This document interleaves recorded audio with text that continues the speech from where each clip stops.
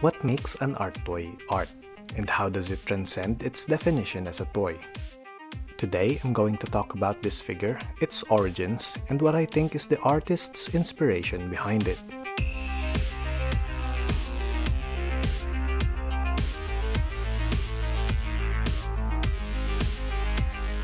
The Ghost of Kurosawa is a 1:12 scale action figure produced by Devil Toys. It was designed by Filipino artist Quiccs in collaboration with Flabs Lab. The Ghost of Kurosawa resin art toy was first released in 2013, and the 1:6 scale action figure line was produced 5 years later. This 1:12 scale line was released in 2022 with the OG black and Ghost white versions. The Ghost of Kurosawa is one of many characters and figures from the Bullet Punk universe. You can check them all out on the Devil Toys online store. There's a link on the description down below. The main box arrived inside a solid cardboard box. There are no stickers on the main box, so you can open it straight away.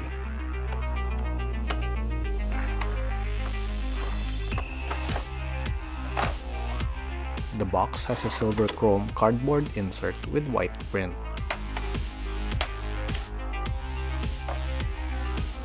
The box contains 2 white blades, 2 spray cans, 2 pairs of spare hands, and 4 throwing knives. It also comes with an alternate high-cut shoes and the Sword of Ghost. This figure was produced in limited numbers, and you can tell that this was painstakingly hand-painted because it still smells like paint out of the box.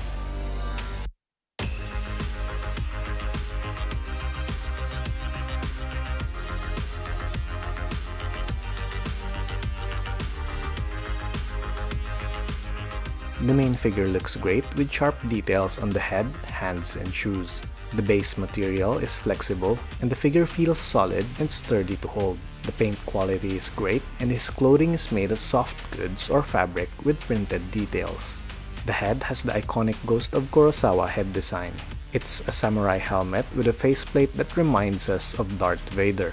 It has a skull-themed paint scheme with paint chipping and rust effects. He wears a black hooded jacket with skeleton print on the sleeves and what looks like vertebra on the front and the pelvis at the bottom. He has a red armband with a skull similar to the one on his head. He has plain black hip-hop trousers with armor bits at the front. These armor bits are weathered the same way as the helmet. His footwear look like iconic Adidas shoes that's quite weathered as well. The Ghost of Kurosawa's overall look is a samurai warrior with hip-hop clothing in a cyberpunk setting.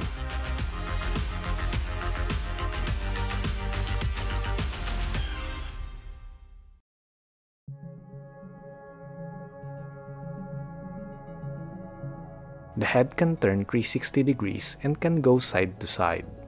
The neck has a good range of motion with 3 ball joints.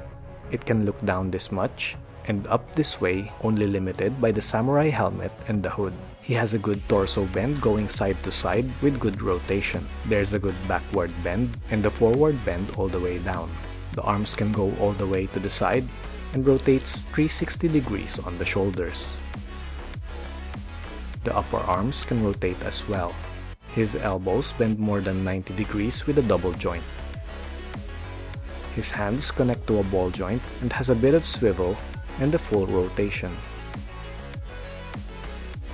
He has butterfly articulation that locks into 3 places.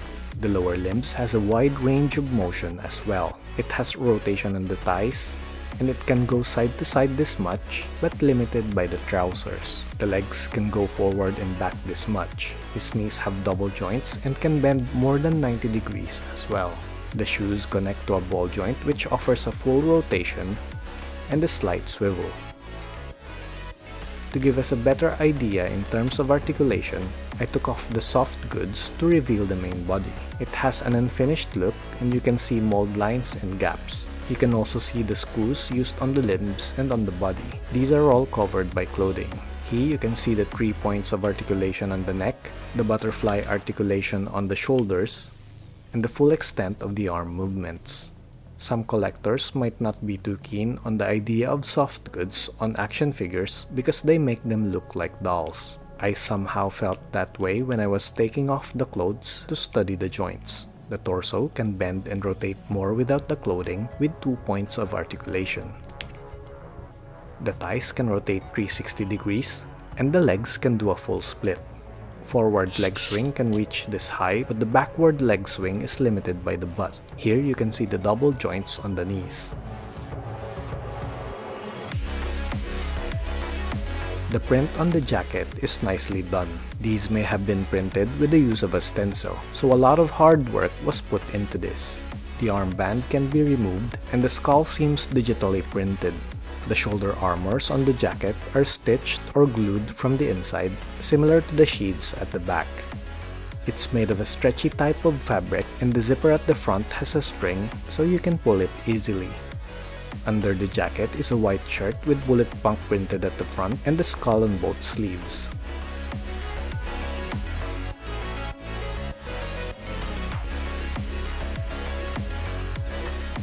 The trousers are made of a thinner fabric compared to the jacket. It has garters to make sure it fits snugly and does not fall off. Despite having soft goods for clothes, the overall silhouette looks good and adds character to the figure. It made me consider getting soft goods for my other figures.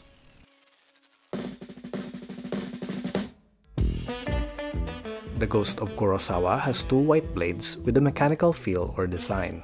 It's weathered with paint chipping and rust effects, and the black panel wash. You can tell that this is hand painted because one of the swords has fingerprints or a smudge. These won't come off though because the detailing is already sealed, probably with a top coat. This imperfection doesn't bother me at all, and I think it adds character to the weapons. Because it's hand painted, each Ghost of Kurosawa action figure will be completely unique from each other. He has 2 spray cans with the brand name printed on it. The other one is a bit smudged, but it's completely fine because this happens in real life as well. He has a 3rd sword called the Sword of Ghost. It's an interesting piece of accessory because it resembles the design of Vader's lightsaber, but not exactly. The blade also has the shape of a katana with a reddish glow. He has 2 pairs of hands that look like biker's gloves. The opened hands has a multifunctional design. It can be used to hold the spray cans as well as the throwing knives. The other pair is for holding the swords, and you can simply slide in the white blades and they would stay put. He also has an alternate pair of high-cut shoes. It offers the same range of motion as what he's got on already. This pair, however, will increase his height a few centimeters high, so if you want him taller, you can swap these on. He has 4 small throwing knives or kunai with great detail.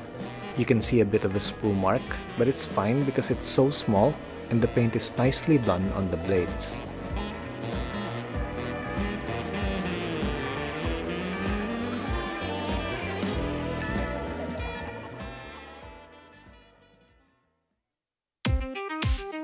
The Ghost of Kurosawa stands around 6 inches tall or 15.3 centimeters. He is a lot taller than Figma Denji and SH Figuarts Bruce Lee. He would look well in scale with Figma and SH Figuarts, although slightly bigger, and should look just about right with Mafex figures. The Ghost of Kurosawa pays tribute to great films and pop culture icons of our time. It's an obvious nod to Star Wars and samurai films.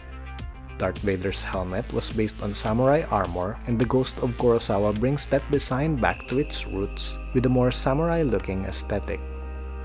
Star Wars was heavily inspired by Japanese samurai films directed by Akira Kurosawa. A lot of Kurosawa's films tell the stories of the samurai class in feudal Japan, who are the inspiration behind The Jedi by George Lucas. On top of it all, the hip-hop techwear aesthetic is something that connects the design back to the artist Quiccs. The spray cans link us to graffiti art, and the outfit gives us a glimpse of the hip-hop scene and subculture. Quiccs and his design bring all these interpretations together, and all these layers are what makes it an art toy.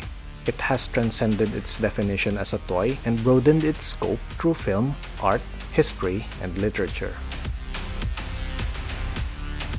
The Ghost of Kurosawa has great detail, paint, and articulation. Turning the original design into a 1:12 scale action figure brings another dimension to this awesome design. The best part is you don't have to be a Star Wars or Kurosawa fan to actually enjoy it. You get a high-quality action figure with history, and you get a piece of art that you can actually play with.